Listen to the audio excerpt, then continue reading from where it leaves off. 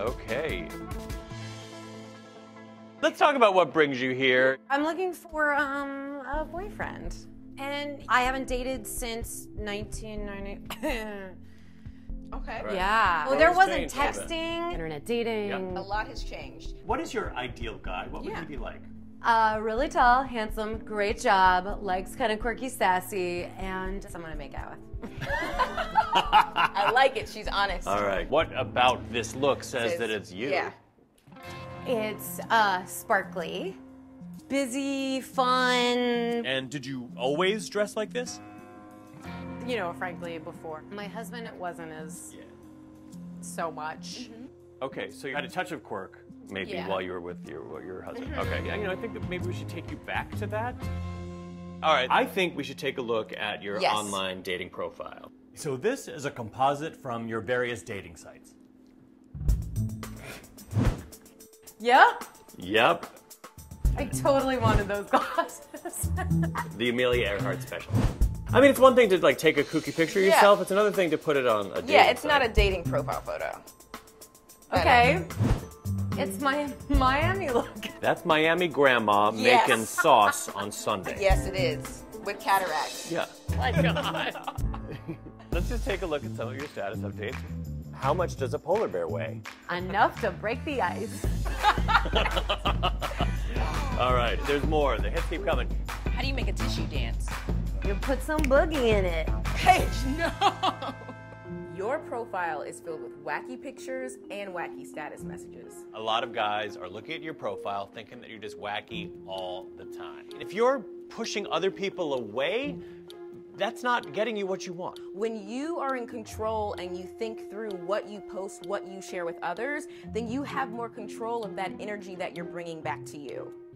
Would you say that this profile is an accurate representation of who you are? It is on the quirkier side. I don't think you know the difference between quirky and kooky, and there's a big difference there, okay? Oh, are you all right? I have no idea what I'm doing. Okay, well that's okay. It's okay, come here. Here, okay. We have a tissue, So sorry, please. this Are you happens all the time. all right? I'm sorry. Don't worry about it. If we're ever hitting a nerve that's too tender, this is just totally let us know. normal. I feel like my late husband wasn't the average American man. So now that I am faced with the average American man, it's very confusing. It sounds like your husband maybe was kind of the balance for you. Yeah. Right. Right. Okay. All right. Yeah. Well, we're your team, and we're here to help you get your balance back. Okay.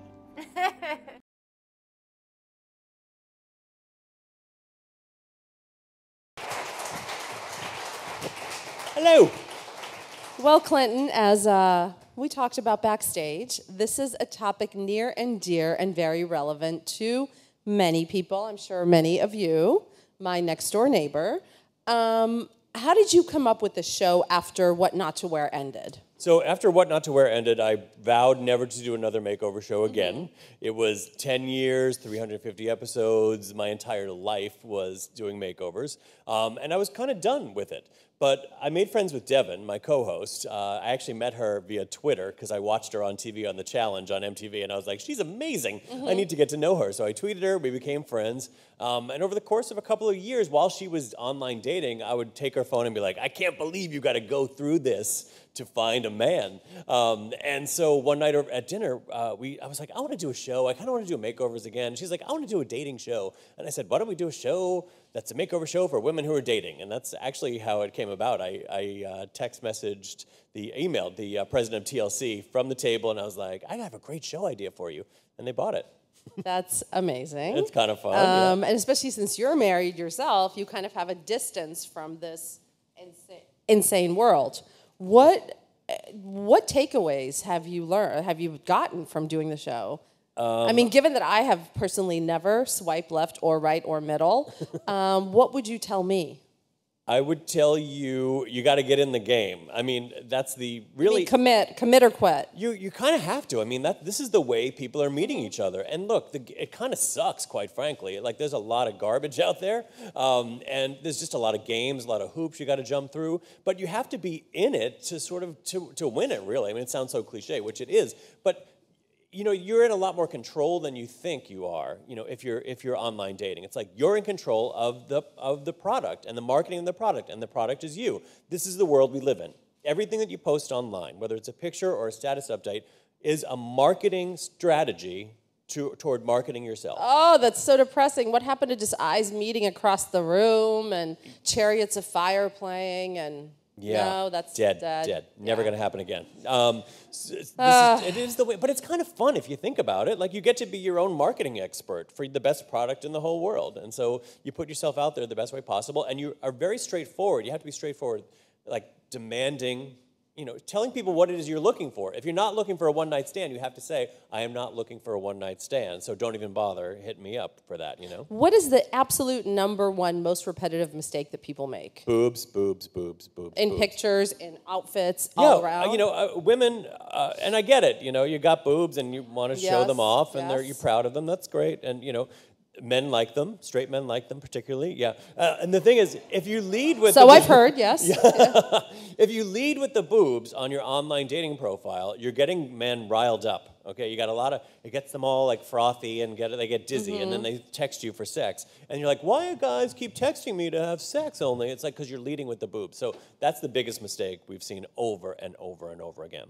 Do you think that, especially for women, it's easy to get caught in the trap of selling a package that doesn't exist? Like, I love watching football and eating hot dogs and going to baseball games and guzzling beer and going on road trips, when really you just want to sit at home and read a book. Yeah, well, you could lie, I guess. I mean, people have been lying for a long time when it comes to like finding a mate.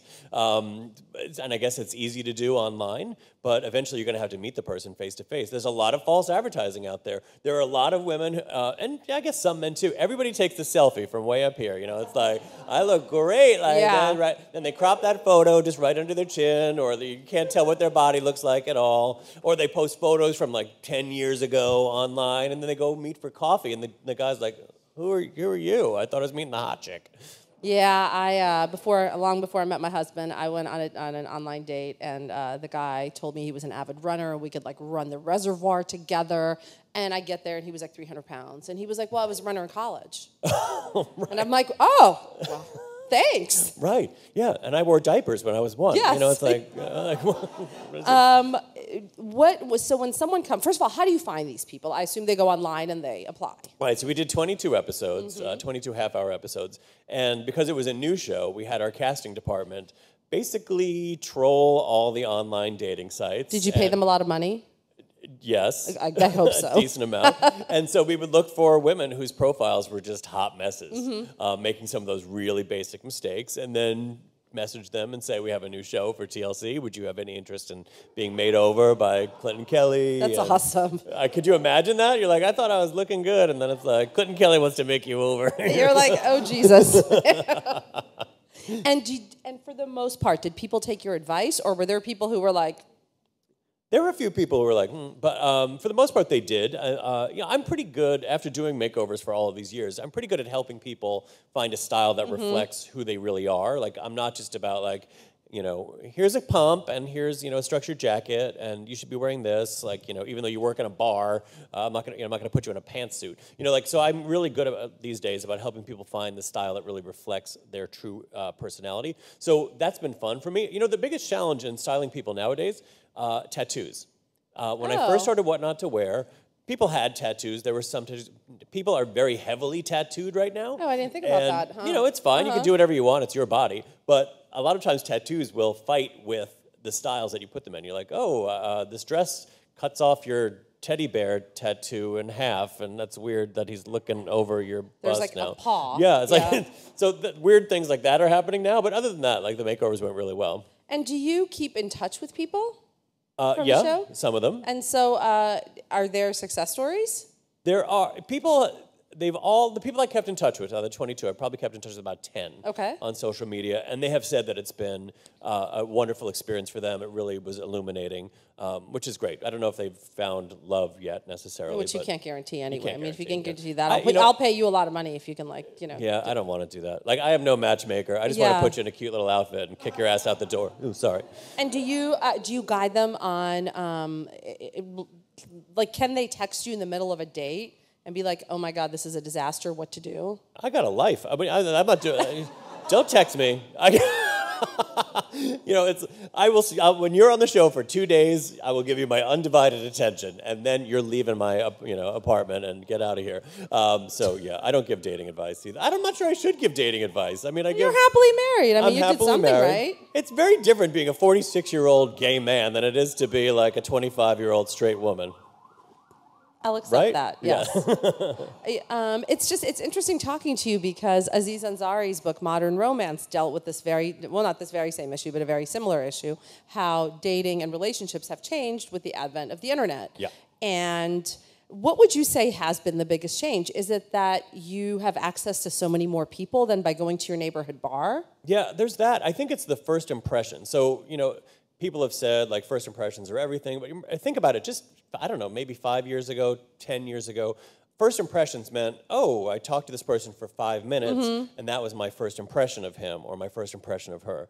Now it is literally, first impressions don't even last a second, not 1 second. As you're going through your phone, next time you see it and you're swiping in less than a second on each person. So you don't even have 1/60th of a minute to make a first impression. And that is a game changer. That means that your picture, your profile picture, has to stand out from the rest of the crowd in some way that it never had to before. So number one rule for a profile picture. It should look like you, but the best version of you. It should be a headshot for your main profile picture, and you should be smiling and maybe wearing something cute.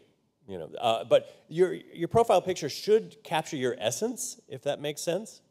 Like, man, that's hard. Everything you're saying makes total sense, but it's like, how do you? Like, I'm sure it's awesome with you there doing it, but like when you're just having wine with your girlfriends and yeah, well, wow, if you're you have friends who are single too, you got to help each other out. It's like you can't tell your friends nowadays, oh girl, you look great in that dress, and then be like, oh man, I feel like a hot mess. You got to like help a sister out. So like. Learn the best lighting. Like outdoor lighting is generally better than indoor overhead lighting. Like know your angles. My motto has always been wear something cute and don't take any crap. And then I hit 40 and it became know your lighting, know your angles. So basically, be Mariah Carey. Totally. I mean, the woman knows her lighting and she knows her angles. Like that's We're not giving out. No, don't go be Mariah. No.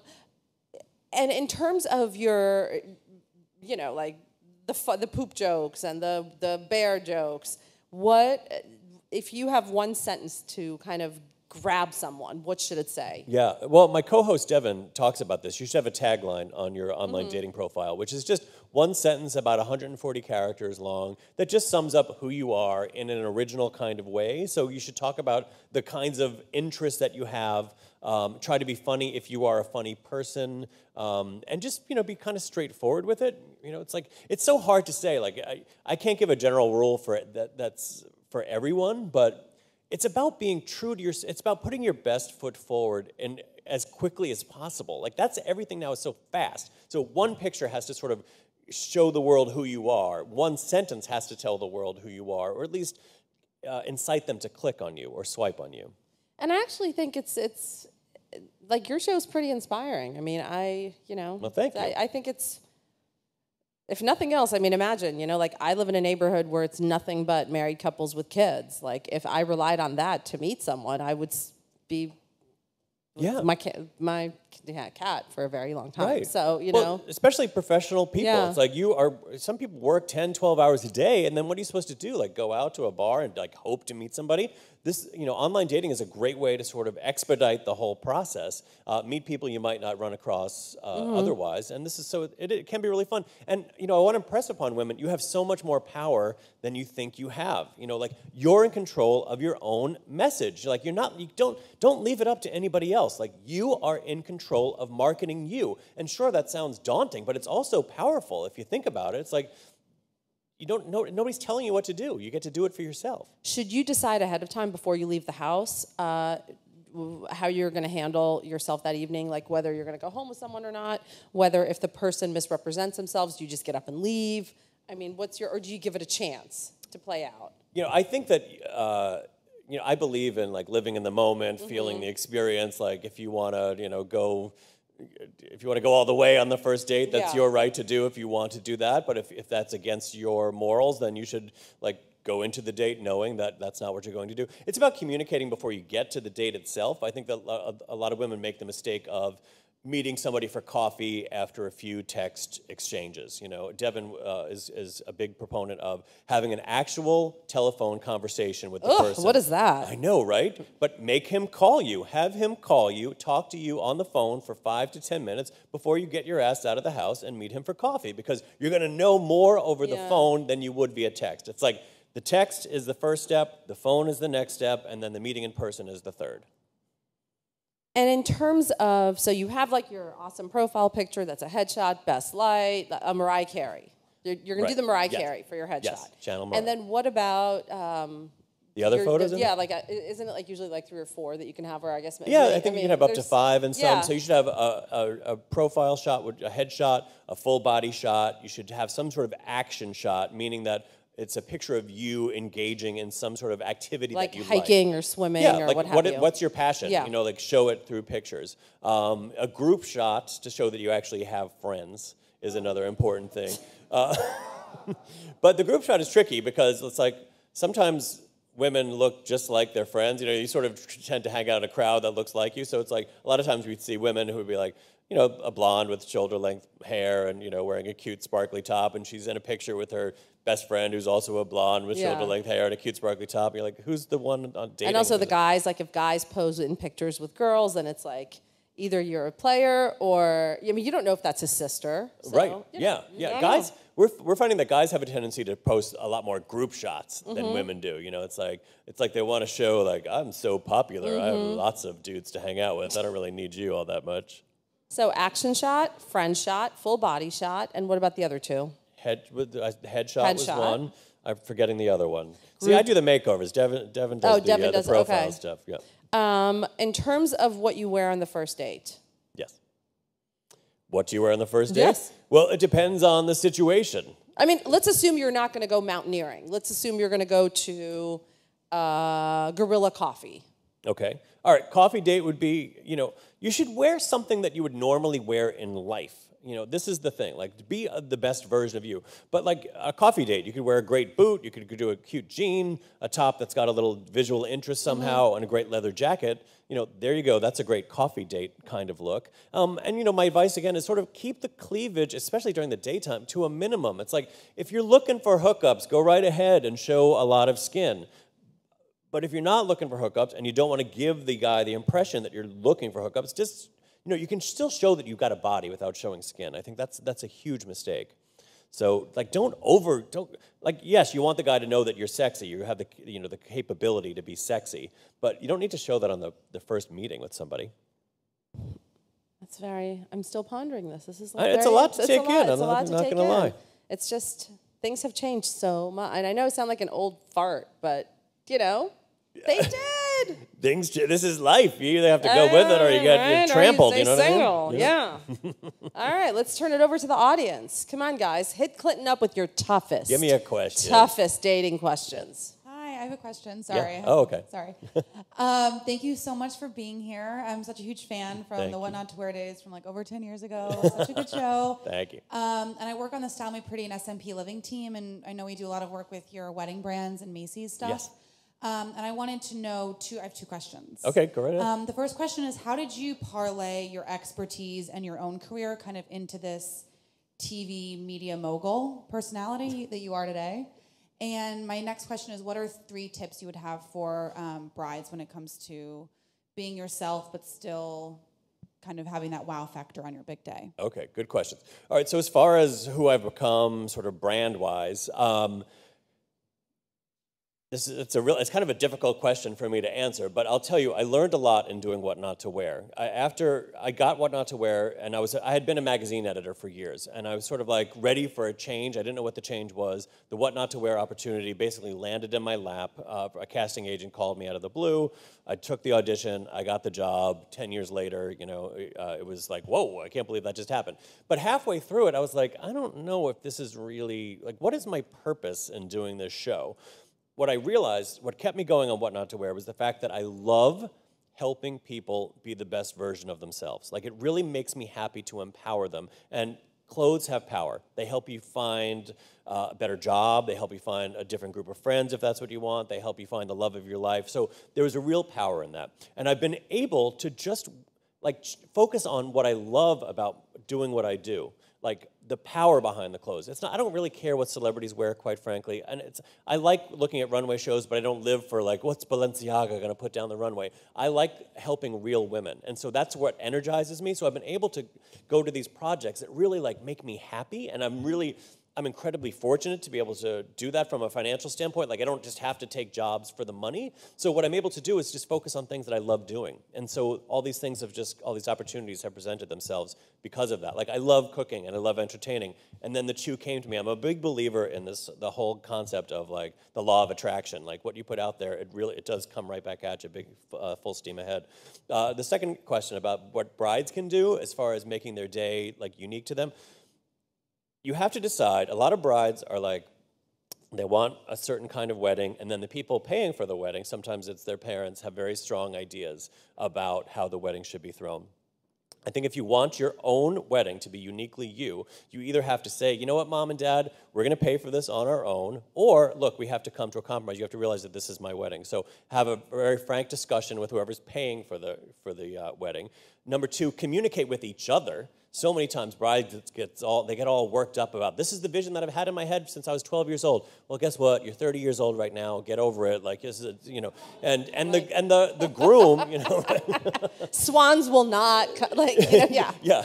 Like, you will not ride down an elephant. Yeah. The giant pumpkin is not going to roll down the street, So, like, have a talk with your fiance and say, like, what is it that you really want? And number three, like, throw the rule book out the window. It's like, people just want to go to a wedding to have fun. Focus on the fun and about the experience of it. Nobody really remembers whether they had the chicken or the fish at your wedding 3 years later. That's not the thing. Make sure that you have a great opportunity for people to relax and have a good time and celebrate the union, not the evening. Does that make sense? Does that help? Okay, great. Thank you. With regard with Love at First Swipe, are you planning on doing any shows with gay men or even straight men? Because there's a lot of gay men profiles that are pretty tragic. Yes, I know. It's like if I've got a straight friend, I'm like, give me your Tinder. If I've got a gay friend, I'm like, give me your Grindr. I've got to see what's going on. Just to look. But I would love to, quite frankly. Like, I think this 22 episode series is going to be a nice start for the show. Like, if it takes off, when it takes off, and it's a success, I would love to see us doing, a gay version, lesbian version, like a male version, like a trans version. I'll do it. I want to help everybody find love, so whoever wants. A dog version would be nice. Oh. Do your friends, by the way, hit you up all the time? Like, if you're at a dinner party, do your friends, like, give you their phones being like, hey, check this out, what do you think? When we're drinking, this happens. So, I would imagine that would get quite annoying after a while. Funny story about this, because I was on my friend Shannon's phone, and I was choosing guys for her, and Tyra Banks was on her male friend's phone choosing women for him. So Tyra and I were laughing when we saw each other on the two. It was like, we might have set each other up on Tinder accidentally. That's awesome.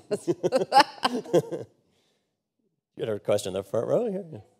You're my first live anything. Really? Well, thank you. Your 22 episodes, do any of them deal with men?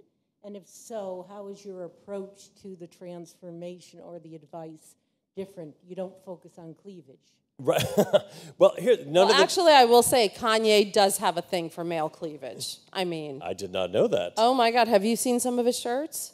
Oh no, I try to avoid Kanye. But it's like men do have there's some men who really go for the cleaves. So I'm just saying. I think the equivalent would probably be like really tight pants, though. So we, in the 22 episodes, we did not focus on men at all. There's a part of the show where we show the woman's profile to 100 men.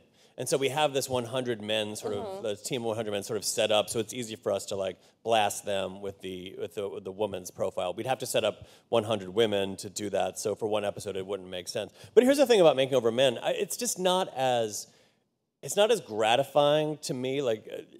Doing I've done male makeovers and female makeovers. The female ones are they're more fun, quite frankly, and they're more emotionally gratifying because I think women put they put more stock in their appearance, and they've just been raised differently. Like, I think women have been raised to really want to be beautiful. You know, there's so much social pressure on women to want to look and feel beautiful. It's not the same with men. Like, men want to be handsome, but it's not. And men are raised to like wear deodorant. You know, like oh, I showered today. Aren't you lucky? Yeah. Yeah. Well, thank you so much. We're going to go back there, and you're going to do my profile now. All right, great. Let's do it. No, I'm just kidding. I don't even have one. But yeah, thank you so much. It's really a brave new world out there. It's been my pleasure. Thank you for shedding light on it. Anytime. Thanks, guys.